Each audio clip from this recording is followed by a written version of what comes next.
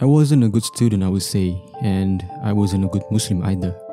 Waking up late every day and miss my Fajr prayer.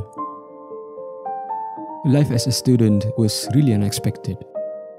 I feel free, I have money, I have energy, and lots of free time. I love to spend my time with my friends, Faris, Aiman, and Akram. We are like brothers. We all share a lot of things in common. We love playing video games, watching movies together, and we like to skip classes together to do anything but study. And because of that, we aren't really the brightest student in class, but hey, we still enjoy our time as young bloods to seek fun and pleasures. When I said earlier that we were a bad student, I mean we were a really bad student. We do all kinds of haram things just for the sake of pleasures, and we often skip our prayers. We keep on lying to ourselves that there are nothing wrong with our lives, and we will ask for Allah's forgiveness later.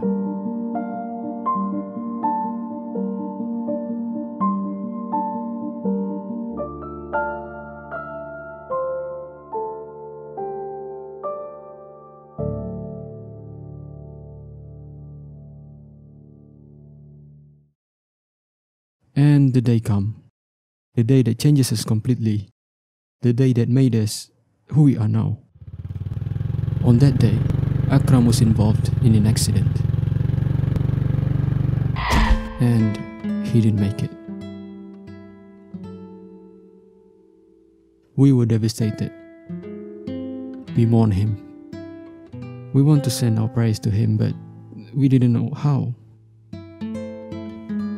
All of our lives were filled with joy and pleasures that we completely forget about the creator of us, about the creator of heaven and earth, about the creator of happiness and sorrow, about Allah.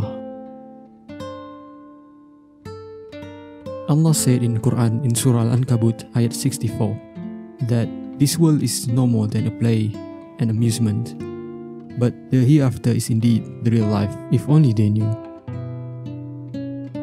We then realized that we were all deceived by this dunya. We thought that dunya is everything there are. We completely forget about our true purpose of life. The purpose of life that Allah has explained clearly in Surah Al-Baqarah and Surah Al-Dhariyat. Dunya is like salt water. Whenever you increase in drinking it, you will also increase in thirst. There's no such thing as enough. We know that this tragedy is a sign from Allah to us that we should get back to the right path. We now are trying to become a better Muslim each and every day. We never miss our prayer. We try to do well in school. We take a good care of ourselves. It really is not easy.